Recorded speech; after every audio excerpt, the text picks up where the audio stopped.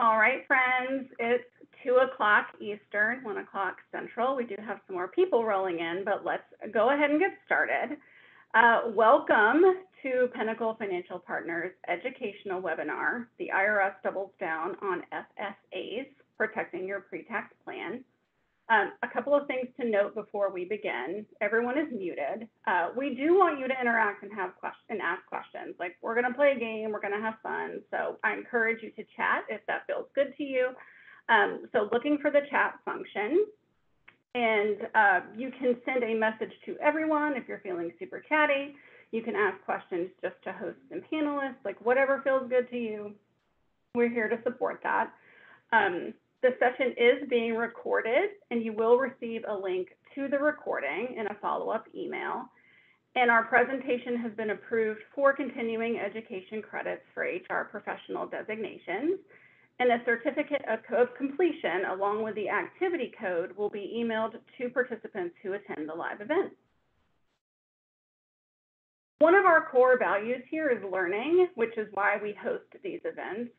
Because we want to give distinctive service and effective advice. Hands down, that's the most important thing. We are a top 50 bank headquartered in Nashville, Tennessee. We have physical offices located across the Southeast, and we have health and benefit advisors strategically placed throughout the United States to help our clients with their health and benefit needs and tax-advantaged plan needs. We offer a full range of banking, investment, trust, mortgage, and insurance products to employer groups and to individuals who want a comprehensive relationship with their financial institution. So just a quick disclaimer, the information that we provide to you today could change tomorrow. It could change this afternoon. I mean, really anytime. So this is what we know to be true as of right now, September 13th, 2023. The information that we provide to you is for educational purposes. We're not providing any specific legal, tax, financial, or medical advice. So please consult your legal counsel or your tax advisor for your particular circumstance. I may look different to you than most of you know me. Hi, it's me. My name is Fern, and I am the compliance officer here on the Pinnacle Health and Benefits team. I have been in the employee benefit and insurance space for about 15 years. If you're a Pinnacle client, we've probably met.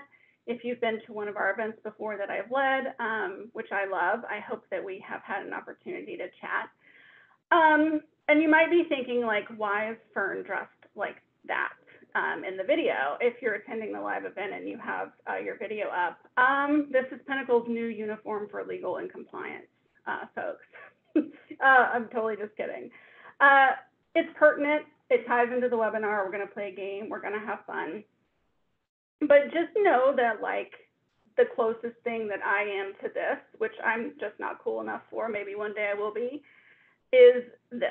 I own a Peloton, I live really close to a biker bar, my Peloton goes nowhere fast. The biker bar is close enough that I could ride my road bike that you see in this picture up there. They're all super nice, but yeah, it's got a basket, it's got a bell, it's got flowers on it. I do wear a helmet because, you know, safety first, compliance, follow the law. But yeah, just super fun. But before we get into the game, I do want to talk about definitions, because the whole webinar really is centered around IRS substantiation with FSA plans. So what is a flexible spending account? Well, it's a tax-advantaged health plan funded by employer dollars. Employer is underlined for a reason here, used to pay for qualified medical expenses. We are going to touch on dependent care FSAs just a smidge. In addition to health FSAs and limited purpose dental and vision FSAs. Just know it's not a health plan, but it's still employer funds. And the reason that employer here is so important, you know, most employers don't contribute to these plans, but they do open up the plan and sponsor the plan to allow employees to put in their own pre-tax dollars from their payroll contributions. But the way that the IRS sees this money, as soon as it is separated from employee payroll contributions, is it becomes employer money. It is employer money used to fund a plan. So that's really important. Oftentimes it can cause a little bit of confusion. like we get questions a lot where people will ask us, hey, you know, my employees didn't use all their flexible spending account money in the plan year. Can I just give them the money back? And the answer is no. It no longer was their money, the money that you put it in plan assets and then in the employer assets as well. It also is really important that this is employer dollars because employers are the ones that are responsible for maintaining plan compliance here. Unlike HSAs and health savings accounts, where when we think about things like substantiation, which we're going to talk about, health savings accounts, making sure that your expense is qualified is on the participant to do it. It's on the employee to make sure that they're complying. Whereas with FSAs, it's the employer. So a health FSA is an employer plan, just like a medical plan. So we're going to talk about substantiation, but really what is that? Essentially, all reimbursements must be proven to be a qualified expense in order to be eligible for tax deferment. In other words, we need a receipt for every claim. And receipt here is in quotations because I'm going to use it throughout the webinar. I use it in common everyday vernacular, but really a better word is documentation. And the reason that I say that is because you might get a credit card receipt after you go to the vision doctor, and it might not have everything that the IRS requires to be on the documentation in order to be considered eligible or be considered a good enough receipt. So when we talk about that, most plans offer debit cards to participants so that they can have money on hand rather than pay out of pocket first and submit documentation for reimbursement after the fact. But I just want everyone to know that like a debit card swipe and a manual claim are both claims. They're both considered health plan claims. And so the IRS requires proper documentation to confirm that the expense was eligible. Let's talk about receipt requirements. There are 5 things that are needed per the IRS for an administrator to even consider whether or not an expense is eligible. And this would be true for people who go use their HSA for things as well. And like a quick shout out to one of our health and benefit advisors, Laura, who created this amazing handout, print on demand card for our clients so that our consumers can keep this inside their wallet alongside their FSA debit card so that they know they're prompted for the things as a reminder that the IRS requires. So the first thing we need is the date of service, not necessarily the date that you paid. They might be the same, but they might not be the same. But we actually need to know when you went to the doctor. We need to know a description of the service. Did you go get your eyes checked? Did you have a vision exam? Great. We need to know that. We need to know the name of the provider. Which doctor did you go to? Just so that we know you actually went to a real doctor to get a medical treatment. The name of the patient. Is it the employee or is it the a tax dependent? Is it a spouse? And we also need to know the dollar amount charged, like what you were responsible for paying. And yeah, every receipt doesn't have this on there. And you might also wonder, like, why do you need to know so much? This feels like HIPAA data. It is. And employers do sign contracts and give us information and give us, as your plan administrator, like we need that information and the IRS allows it as well. But we obviously maintain that with a huge amount of privacy and care. But like, so maybe that doesn't make sense to you. Why would I need all this information to confirm whether or not a claim is good? Well, let's like switch it. Let's just think it differently. Let's think about employee expense reports. So I've worked at companies where a company will give me a credit card and then they'll ask me to validate my travel expenses after the fact. So I'll just submit receipts to my employer and be like, thanks for the credit card, bro. I'm going to give you all these receipts and just, you know, you can see that they're absolutely valid.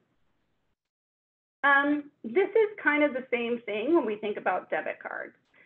The company determines which expenses are eligible, like flights, meals, lodging, has to be for a travel expense. I can't go to downtown Nashville and buy 5 pairs of boots and use a Pinnacle credit card for that and be like, hey, travel expense, right?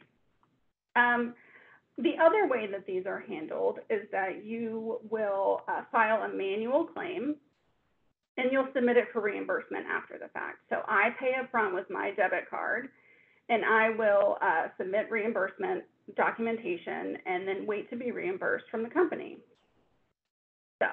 So let's just treat this FSA the same way. As you can imagine, it's easier to control expenses on the back end with manual claims, but it does put employees who can't pay upfront at a disadvantage. And this is true of FSA plans. So, not necessarily don't get rid of debit cards, but people are just going to be more assertive in making sure that they have the proper receipts, proper documentation, if they're requesting reimbursement on the back end. All right, so we've kind of gone over the FAQs. Let's talk about this memo that the IRS sent out this year in April. Essentially, they repeated all those rules again in the memo, and we were like, hey, you said this 3,500 times. Why are you repeating yourself? And they're like, yeah, we said what we said 3,500 times, except for this time, we didn't say it to carriers. We didn't say it to insurance people, brokers, lobbyists. We didn't say it to administrators. We released this memo to businesses. Why do we think this is important? Businesses are the employers, generally speaking, who are hiring the TPAs to manage these plans. It's the employer who's responsible for maintaining plan compliance. So that, number one, is why it's important that it was released to businesses this time. Also, the IRS allotted $80 billion for audit enforcement last year with the Inflation Reduction Act, with the intention of enforcing rules and auditing people. So when they released this memo to businesses, who do you think that they're auditing? Anyone want to throw that in the chat?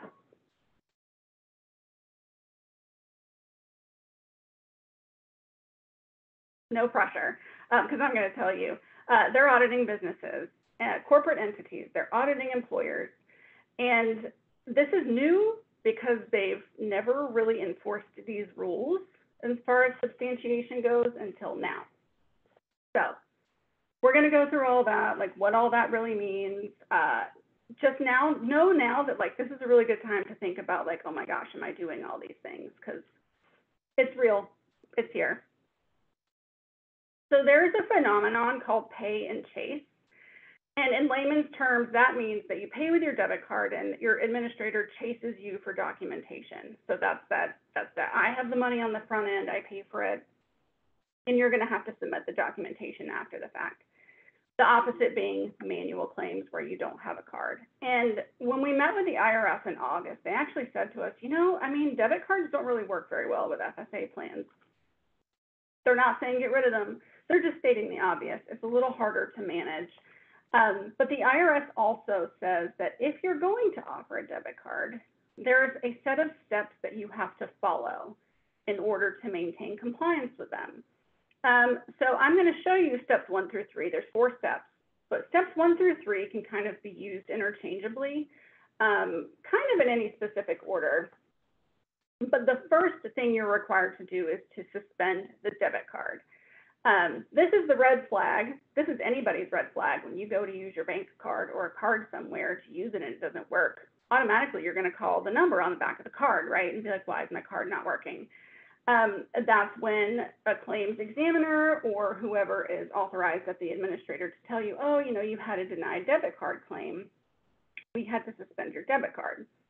Now, most administrators, not to scare everybody, but most administrators do have a courtesy list, meaning if you're standing in line at CVS and you're waiting on a life-saving medication or a medication in general, nobody really asks you, but you just need your card to work, they can lift it for 24 hours, giving you time, you get your medication, and then give you time to go back to the doctor who you saw when you swiped your card 60, 90, 100 days ago, however long that was.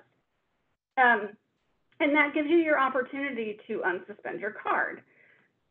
Now, if we denied the claim, which would make the card be suspended, we would request repayment because we didn't know whether or not the expense was eligible to start with. That means you're supposed to repay the plan. And those funds will become eligible again once you have once you've paid it back, it kind of goes back into your umbrella money. So once you have another eligible expense, you can swipe your card, it's back available to you.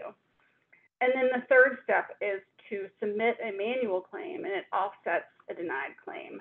So ultimately, if your card is suspended, you have a repayment out there, you want to submit a manual claim for reimbursement, that claim is going to pay the plan back before it pays you. So again, steps 1 through 3 really work simpatico together with the ultimate goal of getting employees to provide proper documentation for their expenses, okay? Steps 1 through 3 don't work. You are supposed to tax the employee at the end of the plan year after all the run-out periods are over, because essentially the IRS sees this as gross taxable income. It wasn't an eligible medical expense. How would they know? They never sent the documentation in. So this is supposed to be submitted and included in an employee's box 1 of their W-2. Now, I want you to know that step 4 is what the IRS is looking for. Steps 1 through 3 help get you to a lower taxable amount, because throughout the year, employees are made aware that they have things they need to take care of.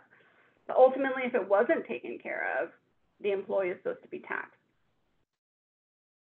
All right, so now we know why I'm dressed like this a little bit. We're gonna play a game, just because I like dressing like this. We're gonna play a game called Play and Chase. I had a dream while I was workshopping my idea for the webinar that I was riding motorcycles and that I was late to the presentation, which is kind of like everybody's worst nightmare, at least it's one of mine. And I came here and I presented. I didn't even flip my my helmet up, and everyone seemed to like it. So yeah, that's what we went with. Now, I'm very aware that these are not motorcycles. These are pink Vespas, which is probably more up my alley. But just know that they were free on the internet and we could use them for use with copyright laws. So that's what we went with. I'm all about following the rules, right? So this game, Play and Chase, is like Churchill Downs. If you've ever gone to a fair, you've ever gone to a circus, and you have that big game board, sideshow board, where the horses kind of flow across the screen, and the faster they go based on how quickly you throw the balls in the hole. This is the same idea. Step 4, I just want you to ride into the sunset. At the end of the plan year, you get your money. That's it. That's all I want from this game. So everyone's gonna have fair opportunity here to win. You don't have to choose a team. We're all gonna play together. Why are there 5 scooters? This is very intentional. The IRS said that after they told us all the rules in the memo, they gave us 5 very specific scenarios. And within those scenarios, they said, hey, you can't do this, or this is a common misconception, or hey, you can do this. So we're gonna go through those. And yeah, we hope someone wins. That's the point of the game, pay and chase. All right, let's start with player 1 down here at the bottom. Let's swipe our debit card. All right, so situation 1 on the FAQ was Evel Knievel. Evel goes to the eye doctor and swipes his card. Bloop. By the way, that's the sound our cards make when you swipe them, so they're super fun. Evel forgets to ask for documentation with the appropriate information. Instead, Evel decides to write his own receipt and then submit it to the carrier, submit it to the administrator. And here's how it reads. To whom it may concern, Evel Knievel went to ABC Vision, located at 123 Crescent Lane, on August 28th, 2023, and Evel paid $230 for an eye exam. Thanks. Signed, Evel. Okay, so we know the patient was Evel, number 1. We know they went to ABC Vision. We know that it was incurred, they went there on August 28th of 2023, where Evel, the patient again, paid $230 for an eye exam. So we have all 5 things here. We know all the information that is required from the IRS. What do we think, team? Do we think that this is a good enough receipt? You send in the chat, no. I love seeing all these no's, because that's right. Why do we think that? Here's why. Evel signed it himself. Situation 1, exactly, not from a doctor. self-certification is not allowed. You can't write your own receipt without validation from a third party. And third parties are providers and insurance carriers. No go, man, no go. Evil can't even leave the go. So, boo. Player number 2 is Harley Davidson. Again, I know these aren't Harleys, and I know that that's a very specific brand, so like, kudos, much respect. Harley goes to the same eye doctor as Evil. Bloop. They swipe their card. They are provided with documentation, so Harley gets the documentation they need, but they're never asked to submit it to the administrator. That's okay. Wow. Sometimes that happens. Sometimes that's great. But in this specific situation, it was needed. The reason that Harley was never asked for the documentation is because the administrator does something called claim sampling, which basically means only a percentage of the claims are reviewed for eligibility. So not all of them, just, a portion of them, a percentage. All right. So Harley thinks that Harley's in the clear. His debit card was never suspended. He just keeps swiping, save the receipt forever. That's right, save it forever, at least 7 years. He just keeps swiping without a care in the world. Do we think that Harley is okay?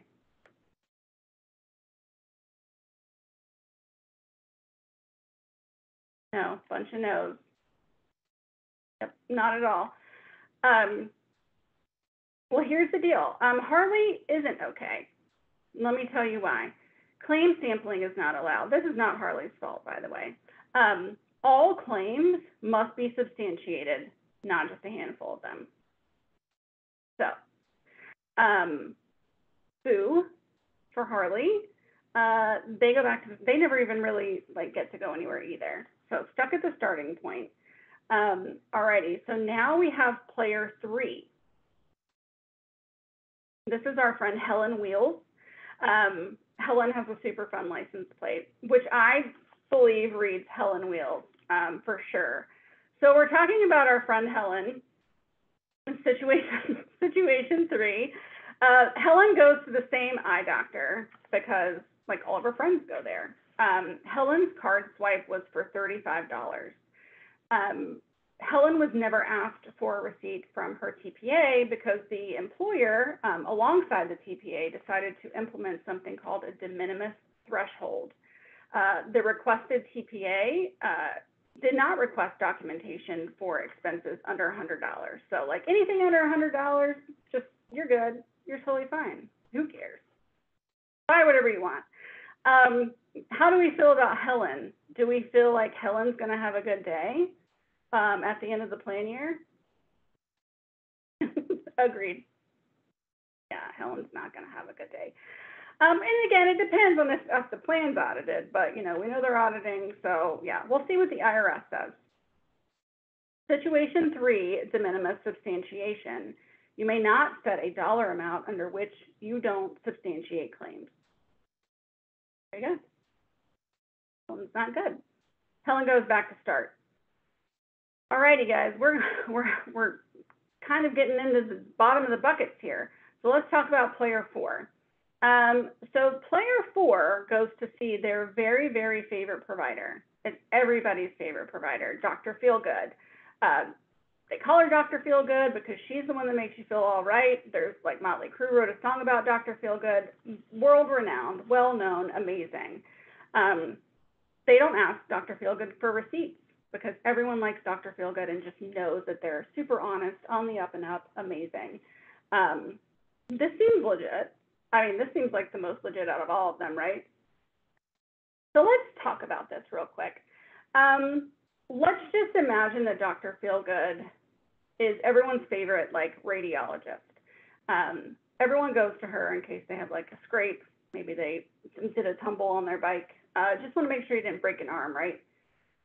Radiologists can only do qualified expenses, x-rays, scans, things that show whether or not you have a broken bone. Why should you have to submit a receipt if you go to Dr. Feelgood, who is a radiologist? And is this even okay? This seems fine. Favored providers. This is a question the IRS gets all the time. The myth here is busted. You can't do this. But it is a good question. And we even talked to the IRS about this, like, why would you need something from a radiologist? We know better. You go swipe your card there, the MCC code on the card machine tells us it's at a radiologist. We get that information. But there's no other reason you would go there. You can't go get teeth bleaching or something that's not eligible. Well, it really just starts with the fact that, one, the IRS says so, and we have to listen to them, but that's boring. We don't actually know when you went to the doctor. We only know the date that you paid.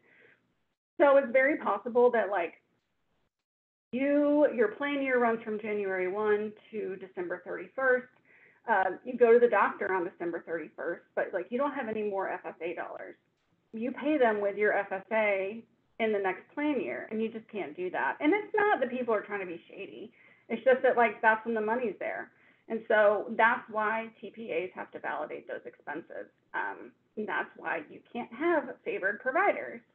Now, one thing we did ask them, we were like, well, what if we sign a contract with a favored provider and, like, you know, you have contractual things there that kind of make sure that everyone's following the rules, and the IRS just kind of like shrugged a little bit. So, like, I wouldn't really bank on it, but just know that we advocate for ease of doing business, even though we have to enforce the rules. All right, so Dr. Feelgood's patients don't feel so good. All right, so guys, let's try number 5. Number 5 has to be lucky, because they have to win it for everyone. Let's talk about dependent care. So this little biker baby can hold up this incredibly heavy bike, but despite their super strength, they have to be, they can't be left alone during the day. They have to go into dependent care, daycare. Their parents basically know, because daycare is so expensive, that, like, by the middle of their plan year, they're going to have used all their $5,000, which makes perfect sense because it's expensive. So their administrator says to them, hey, you know, just submit this form that says I'm definitely going to spend $5,000 this year. So just go ahead and give me that $5,000. That's fine. I mean, to me, it makes perfect sense because you're definitely going to spend that money. But what do we think about this? Do we feel like this seems legit?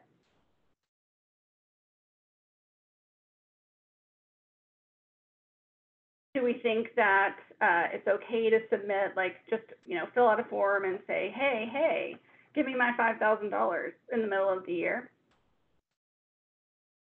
No. Okay, let's find out. So also wrong. That's right, services have to be rendered. So you can't advance substantiate. You can't just tell your administrator you're going to incur an expense. You actually have to prove and provide the documentation. So we went through these 5 scenarios and nobody, like, went past go. So, like, you know, we lose. You're not losers. I lost with you. We lost the game. That's no fun. But just know that, like, that doesn't bring me any joy. Like, I want everyone to win their money. I want, not even win your money, just get the money back that you contributed to the plan. We all do. But here's the deal, like, this is the IRS. The IRS is the one making people feel bad. It's not me. And again, when we talk to the IRS, Sue, I'll talk to you about that, about the prescription drugs. We're going to have some little tips in here to talk about how to make this okay. When we meet with the IRS, they get it. Like, their whole mood, it's kind of ironic and funny. They know that it's expensive. They know that it's difficult, and they know it's time consuming. But they were just kind of like, you want to do it, you got to play the rules. Like, you want the money, you got to play the game. I mean, that is their whole job, right? To make sure that the people who are claiming tax deductions are actually, like, doing the right thing and that they're eligible. Now, here's where it gets a, like, worse. If you as the employer have expenses on a denied claims report at the end of the year and you didn't tax the participants who didn't validate their expenses, what we know right now is that if the IRS were to audit you, and, like, they're going to audit you for a period of time, they're not usually going to audit you for forever. But if they audit you, they're disqualifying entire plans for that period of time, which basically means you're taxed on all of your expenses, not just those that were invalid. So like when I say the IRS is a vibe, like this is their vibe. And I hope that they don't watch this and like come after me, because that's my biggest fear, other than showing up late to webinars. But here's what we know. Right now, based on feedback from other industry professionals, because here at Pinnacle, knock on wood, crossing our fingers, doing all the juju dances, we have not had any clients who this has happened to yet. So other industry professionals have told us, like, they're not disqualifying the plan back to plan inception, which is great. For right now, just for the period of time that they're auditing for. We know that this applies to FSA expenses. We don't know if it applies to other things as well, in terms of like, you know, usually your FSA is in a 125 document with other benefits. Like, does it disqualify HSAs in there? Probably not, but it could. I mean, they could disqualify your whole 125 plan if they wanted to. Another thing that we know is that it's the employer who's being asked to pay for this, and that there are penalties associated with it. We don't know what those penalties are. We know they're not coming after employees yet. That's not to say they could not, but they aren't doing that yet. So yeah, that's what we know right now, which is very, very little. When we met with the IRS in August, we did ask about enforcement. So that takes us to enforcement. And the people that we usually talk to are the ones who write the memos, not the people who are out there doing the digging. So here's what we do know. We don't believe that the IRS is coming around like the Department of Labor does and just auditing plans. DOL has a long track record of doing that. So we know that this is coming from corporate tax audits. And so there's probably something that they looked for on a corporate tax return that flew up a red flag. And as a result, now they're requesting a ton of information from you, including plan information on your flexible spending account. Plan documents probably. We'll talk about that in a minute. We don't know exactly what they're asking for, but we do know that they're asking for proof of taxation if claims weren't eligible. So not a ton of information. We're finding it out, so hopefully we'll do a follow-up to this. This is brand new. They've never done this before. So what should you do? Because all this is new. So number one, we want you to follow the substantiation rules, number one.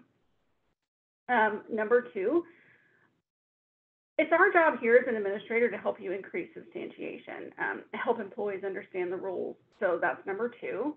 You want to like get your auto substantiation up. And number three, maintaining plan compliance. There is more than just making sure that you're substantiating claims, okay? There's other stuff that the IRS requires for you to have and to do in order to have a compliant plan. All right, so let's talk about that first bullet point, following the substantiation rules. So we talked about this already, steps 1 through 3. Just make sure you're doing these things. Doesn't have to be in any specific order. You're just really thinking about, at the end of the day, you don't want to tax the employee for expenses that they did not substantiate. So follow those rules. You're good there. You're good there. Now let's talk about how do we actually increase substantiation? Because all in all, it can be kind of onerous and a grumpy task. I get grumpy doing it. Let's just be fair. Number one, you can do this with claims file feeds. We'll talk about those, setting up co-payment validation, increasing employee education. We'll give you some tips and tricks there. And also making sure that you get reporting. Like, we may not be your administrator, so if it's somebody else, make sure you're getting reporting. Super important. All right, claims file feeds. What is a claim file feed? Well, you can see here we have an insurance company. You can see on the other side of the road, you have an FSA administrator. A claim file feed is where secure claim data comes over via secure file transfer, and that information feeds over to the FSA administrator. That kid's a maniac. What the system will do is automatically look for card swipes that occurred at a medical, dental, vision provider, depending on what type of insurance you link up with the TPA. And it will look for a card swipe on that same date of service with that same dollar amount and auto-substantiate it on the back end. Most of the time, employees don't even know that this happens. So, like, that's amazing. You know, no one really wants to lift a finger. I want this to be easy. So let's make it easy. It's almost like an automatic EOB that comes over. And then in the event there is no match with the file feed that comes over, then the employee just has to provide their own documentation, whether that's a walkout statement, something from their provider, whether that's an insurance carrier EOB as well. And file feeds are amazing. Co-payment validation. So if you have a PPO plan, let's say you have a health plan and it's a PPO, most of them are going to have like a set amount that you pay to go to certain doctors. You know, $50 for specialist, $75 urgent care, $250 emergency room. You pay a co-payment for pharmacy. What you would want to do is tell this to your administrator, and they can build these amounts in the system so that we know when Evel Knievel goes to the eye doctor and swipes his card for $50, we're going to know automatically that's a co-payment, and we just automatically validate it for you. There are also some other things that we do on our side, like we'll allow this to go up to 3 times. So let's say Evel has 2 children and they all have eye exams. That's $150. We're going to auto-substantiate that. Other things that we do, if you go to a dentist one time and you swipe your card for, let's say it's not a co-payment, because a lot of dentists don't really have networks where this works. You swipe your card for $238 one time. Let's say you go there again and you spend $238. Our system is going to see that as the exact same expense and auto-substantiate it. So there's some really cool things that your administrator can do for you to make sure that this runs a little smoother. Ongoing education. First of all, your plan materials should be available in writing and also in multiple formats. If you can, videos, webinars, inviting your advisors to come to enrollment meetings, talk to employees, like have them call people. This education is really important, and people all learn different ways. So thinking about the generations across your company, like how do people learn best? I know that most people don't read past the first like 2 sentences of a paragraph. So like hit the high level stuff quick, bullet points, fast, pointed, like this card. Information that people can really consume quickly makes it a lot better. Other things that really make a difference, because there was a question about prescription drugs.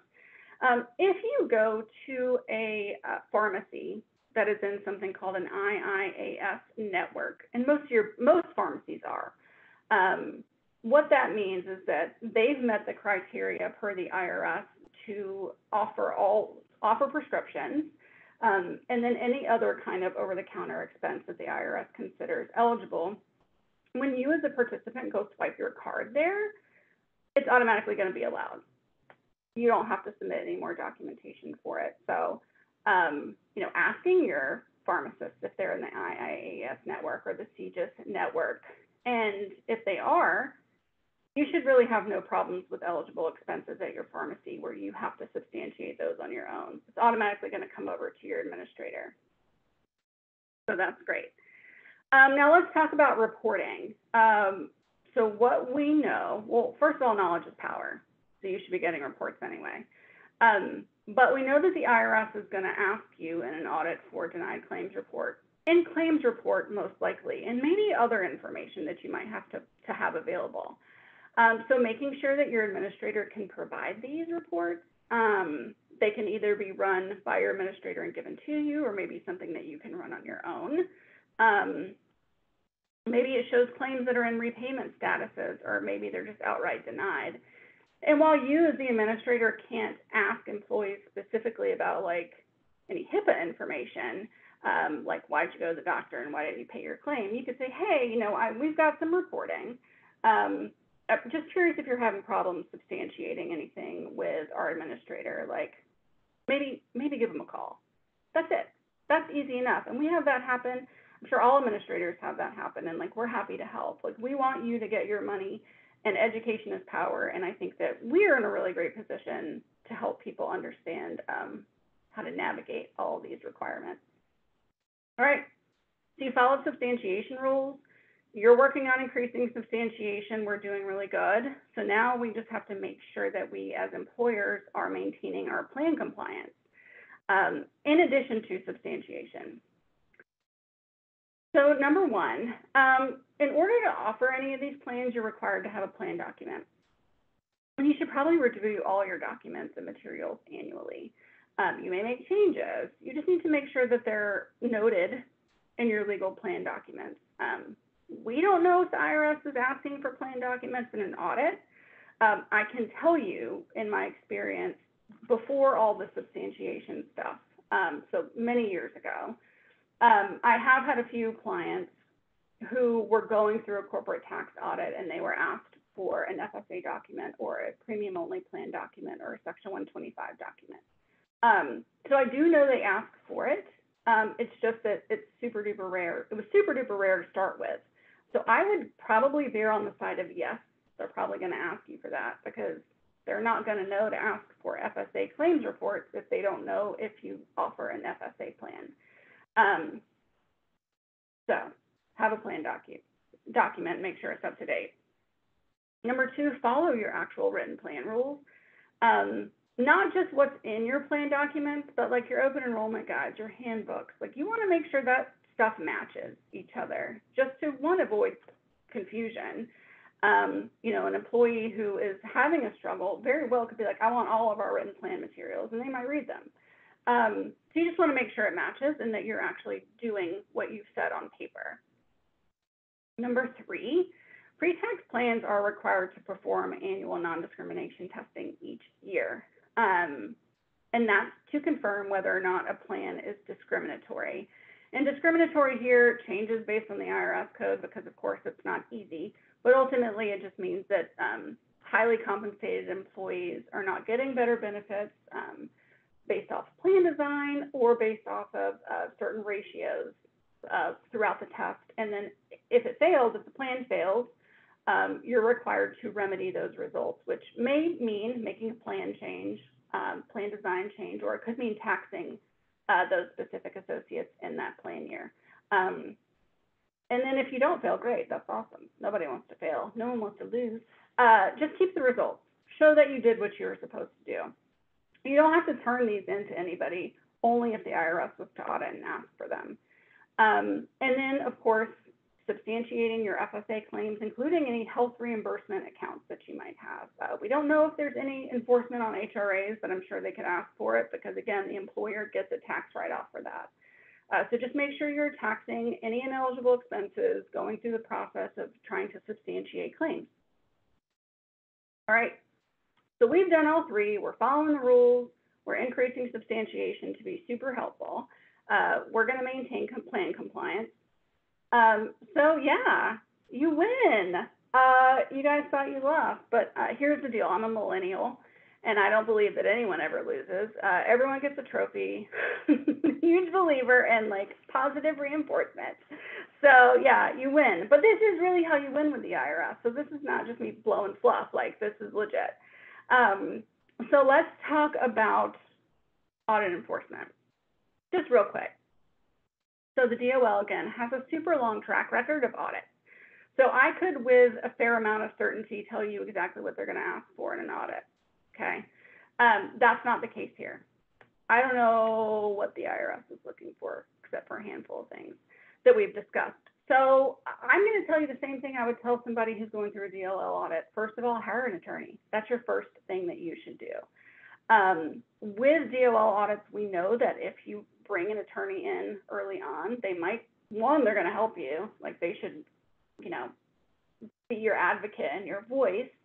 They also can request extra time to respond to the data that they've asked for in an audit.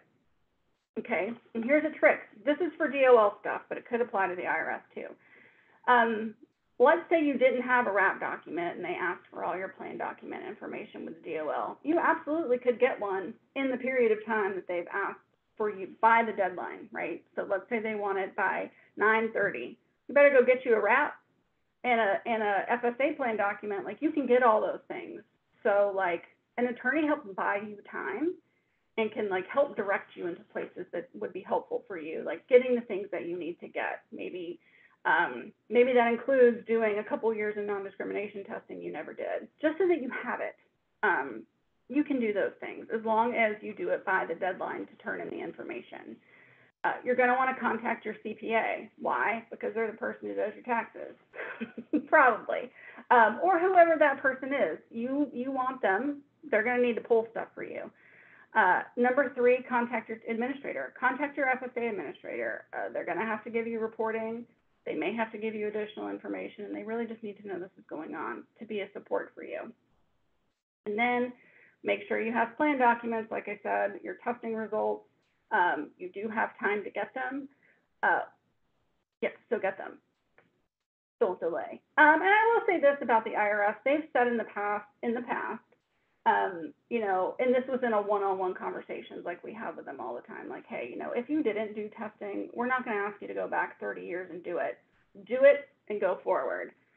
So there haven't been any penalties with that in the past, but again, you know, they're changing stuff just because. So yeah, make sure you got all that stuff. This is your audit enforcement checklist that we know right now, and perhaps we can make this a little more substantial in the future as we find out more information, as we meet with the enforcers and the auditors. Okie dokie, team. Have any questions? Any comments? Anything you need? Clinical team, if there were any really like hot burning questions, I would love to hear them.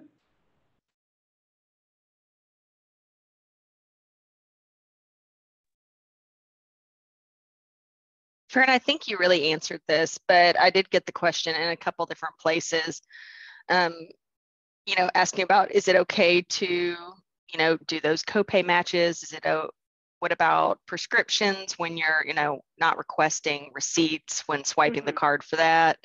And then maybe also talk about auto substantiation after a particular item's been substantiated once in a plan year already,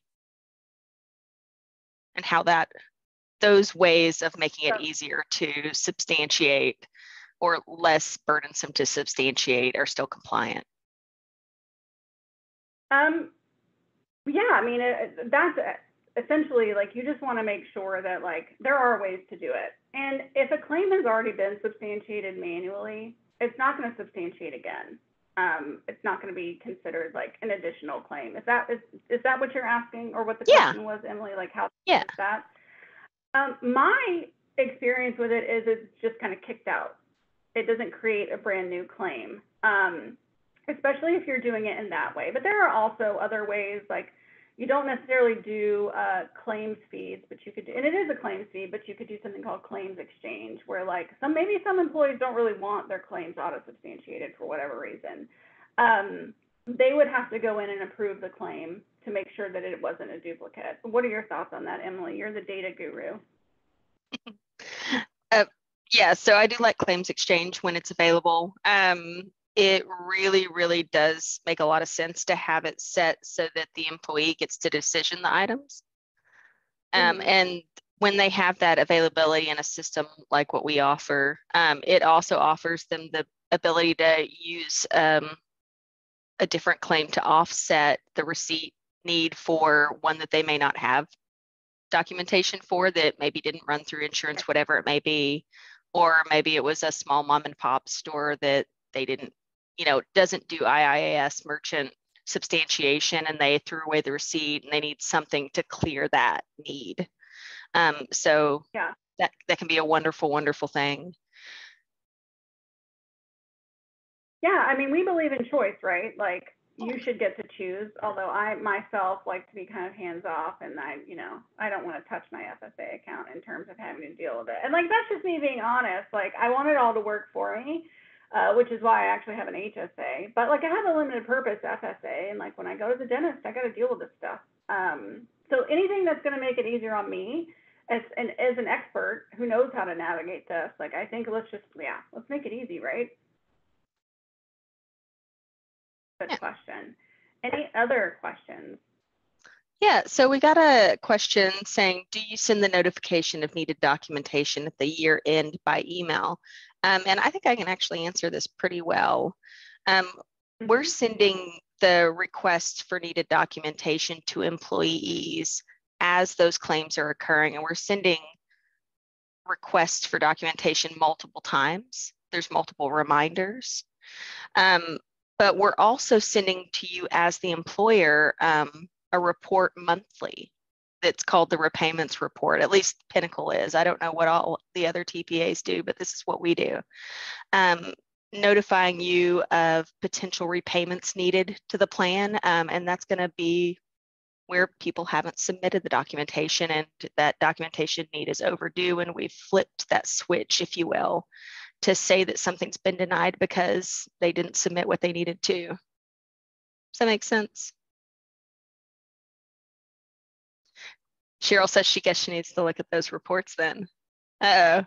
Well, and Cheryl, here's the deal. Like, we know that, like, you know, it's possible that, like, maybe you got these in the past. Like, a lot of people, and, like, just didn't really pay any mind to them. Like, it's time to start. It's all good. Like, don't sweat it. Just be like, yeah, now it's time to kind of take a peek. So that's a good attitude to have.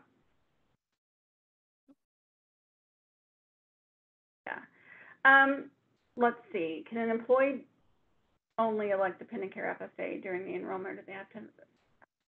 So, Cheryl, as far as like open and like mid-year events, this really just depends on plan design. I mean, most plans are going to allow somebody who has, you know, the birth of a child in the middle of the year to allow them to make an election then, because you wouldn't really want, I mean, I know that, like, if I don't have a child, there's really, why would I elect dependent care? Like, so people can elect it after the birth of their children. That's usually fine. Oh, and I've got an answer for Michelle Young. She had kind of an ongoing question that Leslie started to answer. She's asking from the perspective of a small employer, she offers an HSA compatible plan. Does she, as the employer, have to, you know, make sure that documentation is being, you know, gathered and held in case of audit? And the answer for that is that you, as the employer, are not required to make sure that, you know, claims against HSAs are substantiated, because HSAs are individually owned accounts and the employee is responsible. Yeah. Yeah, that's right. Now, yeah, and even an employer really wouldn't even want to mess with that. Like, not only do you not have to, you don't want to. And there's a lot of reasons why you just don't want to mess with people and their HSAs and like how they're managing it. A lot of that comes from the fact that they're not subject to ERISA and you don't want them to be. But you do need a Section 125 plan document that allows you, that puts in writing that you're pre-taxing things. They're super easy to get. It's a POP document. We prepare them for a fee for our clients, and you just keep it and put it in a drawer in case you ever need it. And that's the gist of it. It's just like a little friend to keep in your drawer, and help you that you never actually have to like hand it to anybody. And here's the deal: with POP documents, you're not required to distribute them, unlike FSA documents you are. But I mean, it's the best practice to give the documents to your employees. So just letting you know, you don't have to give them to the IRS unless they ask for it.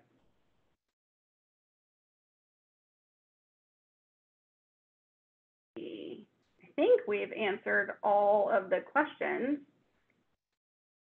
And if there's any other burning topics, we'll just give everybody a couple more minutes to shoot those in. Just know that you can also send us a message at health@pnfp.com with any follow-up questions that you might have.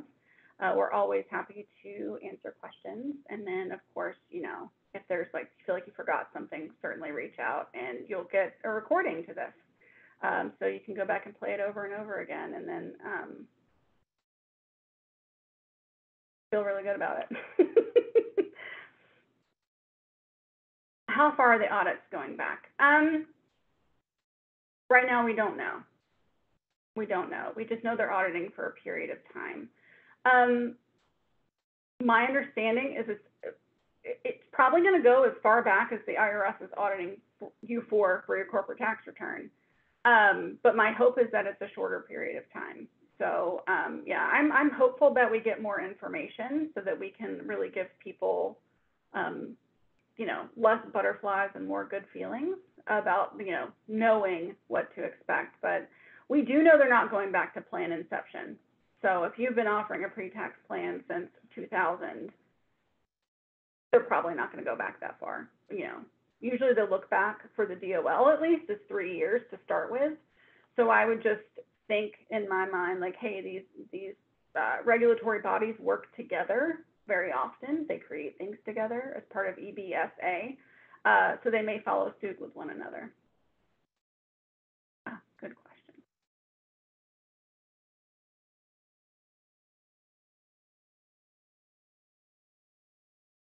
Callie, did I answer your question? Does the same filing apply for HSAs? I think that was about substantiation. Do I have that right, or is there another filing I'm thinking about? I just want to make sure I got that for you.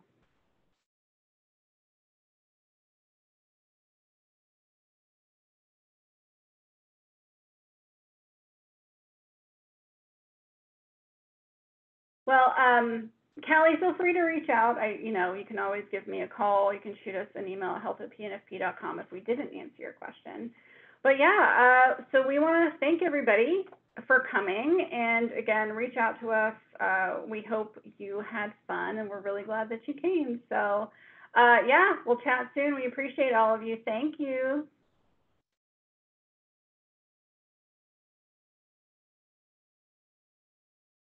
You're very welcome. Thanks.